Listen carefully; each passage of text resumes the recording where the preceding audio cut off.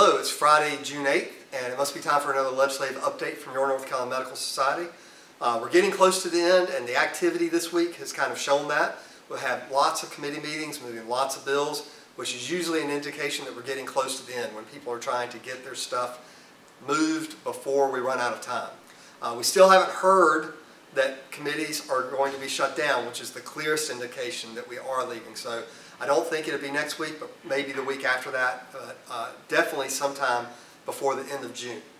This week, we saw a lot of activity around healthcare issues. The first thing that you've probably seen in the news already this week was about the budget. And as we talked about before, the budget had passed the week previous to this.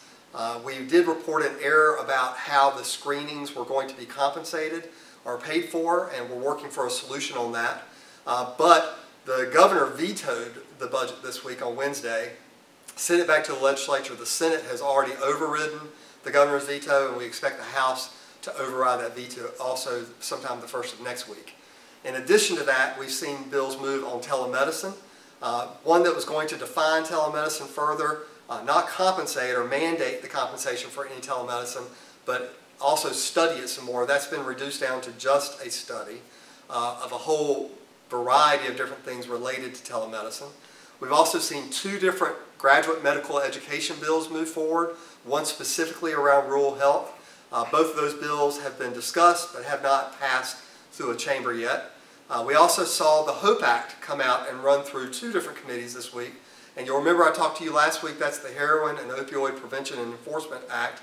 It's kind of phase 2 of the STOP Act that we saw during the last legislative session. That bill has now become much more about what is no longer in it than what is in it. And you can look at our legislative blog and have a greater understanding of what was taken out of that bill. But the gist of it is that local law enforcement is going to have opportunities for bona fide specific investigations to go in directly to the controlled substance reporting system and get that information in a more timely way than having to go through a court order or the SBI, but yet still have oversight to make sure that that is not being abused in any way, shape, or form. In addition to that, we've had a lot of people from our side of things down at the legislative building again this year. Our White Coat Wednesday was full of leadership scholars from across the state. That was really wonderful to have them here on a day where lots and lots of different healthcare issues were being discussed. Also this week, the medical group managers had their advocacy day and had about 35 managers from across the state here.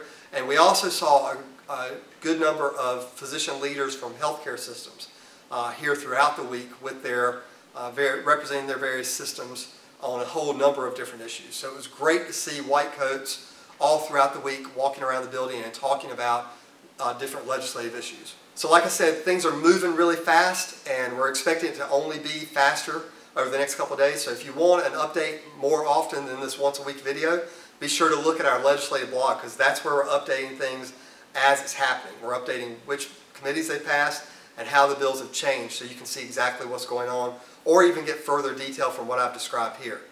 So check out the legislative blog, and we'll be back with you next week with another update. Have a good one.